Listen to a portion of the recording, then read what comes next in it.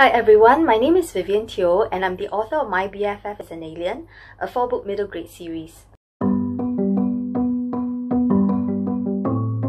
The first book of this series was out earlier in March this year, and I'm here to let you know about the second book of the series, titled My BFF is an Alien, Sabotage. This series centers on the adventures of and friendship between a 13-year-old Singaporean girl called Adriana and another girl called Octavia, who is really an alien with superpowers disguised as a foreign student here in Singapore.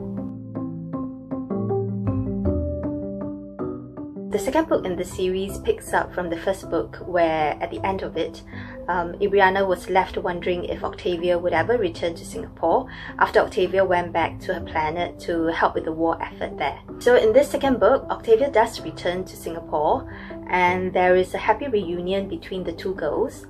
But the peace and happiness they enjoy is short-lived because a video which showed Octavia using her powers to save the both of them from a wild animal surfaces on the internet.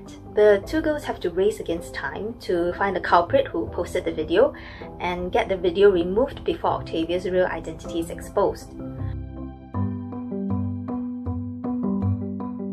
As a mother of two primary school going kids, I've always been interested in parenting issues and challenges that children face, like bullying, social media usage, gender stereotypes. The inspiration of My BFF is an Alien, Sabotage really came from there. In this book, we actually see how the two lead characters deal with a situation where a video which they don't want the world to see is on the internet.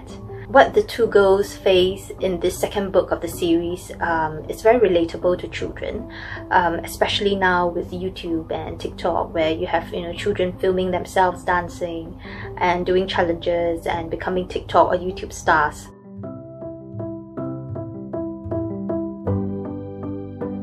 I believe this book, along with the overarching themes of friendship and courage in the entire series, will be something children would find relatable and exciting, especially when they see how Adriana and Octavia tackle and face this problem. And in this second book, there's a recurring theme about sacrificing for the greater good, which has the two girls in the story making tough decisions.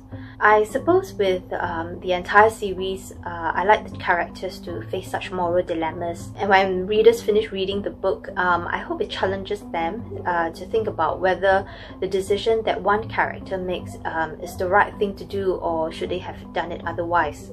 With the first book of My BFF is an Alien, I'm really pleased with the feedback I got from children and parents who told me how much they had enjoyed the book and how they found the plot really exciting. I think readers will find the second book still as relatable and exciting, if not even more exciting. I'm pretty confident the second book will be a real page-turner, and I just can't wait for all of you to read My BFF is an Alien, Sabotage.